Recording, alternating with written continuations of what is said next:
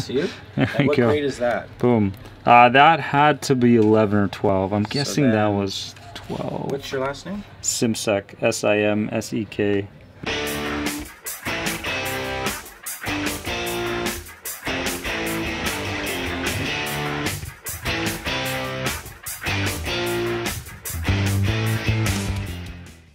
Guys, we're at my old elementary school here.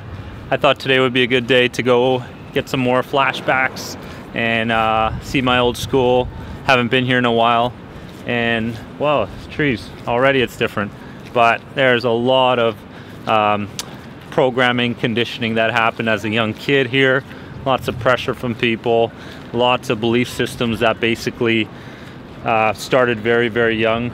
And it's really important that we do regress. We go back in the day when we think about, you know, where are these beliefs coming from? Where are these thoughts coming from? You know, are they coming from my parents? Are they coming from friends, kids? You know, what was happening back in the day?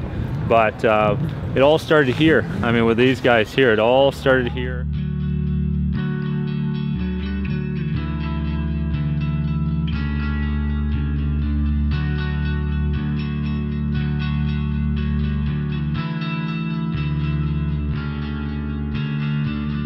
Always been a people person, but then there's always this side of me that was very confused. I was always wondering why were my friends not helping me more? Why were even my parents, why were my teachers, you know, why were they not reaching out towards helping me a bit more as I went through adulthood?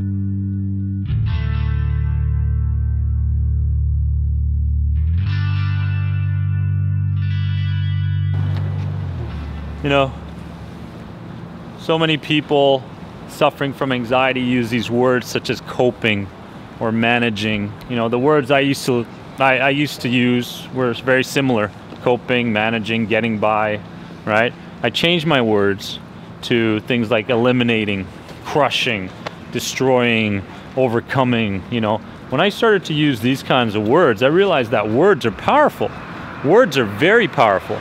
So the words I used as far as, hey, you know, I'm talking to Peter, you know, how do you learn how to cope with anxiety? How can you manage your anxiety? I mean, there is a ceiling there.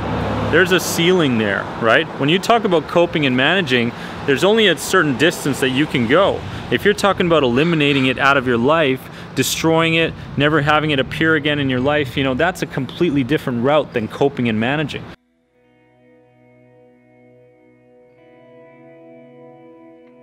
Oh, I want to tell them to be yourself and don't get excited and don't worry for anything. Just keep it up and listen to the Anxiety Guy, Anxious Guy. Thank you, Mom. There you go. You heard it straight up from Mom. Yeah, all right. We were in my elementary school, now we're in my high school. What's gonna happen? What's gonna happen? It's great to have the alumni come back. We have an alumni basketball game coming up. Is that right? Yeah, May 4th. About 200 people coming. Wow. That's you? Thank what you. grade is that? Boom. That had to be 11 or 12. I'm guessing that was 12. What's your last name? Simsek. S-I-M-S-E-K. Boom. Check him out with the jersey. 17. I don't know. What did it say? What did it say? Your words. Tennis professional, something like that. My sentence at KG is finally over, and the good life is finally beginning. I would like to thank my wonderful mom and dad for everything they've done for me throughout the years. I also want to thank the weight room, the tennis crew, and my girl Kate, who has always been there supporting me in tennis and life. Love forever. That's so good. There you go. That's really funny. Well That's done. really funny. Thanks, Evan. You keep that. I'm not gonna take that away. But yeah. Couple stories there for you guys. That's awesome. All right, I'll see you around. All right, Thanks. I'll give you a buzz. Fantastic. Awesome. Thank I'll you. be there. Nice. Thank you so much. I'm at the point in the last 4 years where I'm living mindfully. I'm living fully. I'm living a life where I'm really proud of, and I can help my son and I can help my fiance and other people as much as I want to. So I urge everybody out there to step outside their comfort zones, to make a contract with themselves and to say, you know what, I'm at the point of no return. I'm not gonna live the life that people want me to live. I'm not gonna live the life that my parents wanted me to live and all that. You know, when we talk about other people, like I mentioned, there's so much stress around what people will think, our environments, our situations and everything like that, but we cannot let that affect us. We cannot let that affect us. We've got to create the person that we want to become. We've got to mold this person. We've got to construct this person.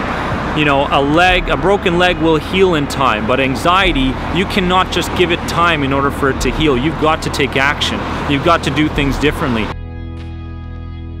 Success starts to flow, things start to change, guys. So I'll see you in the next vlog. Love you guys. Remember that you're more than anxiety. Bye, guys.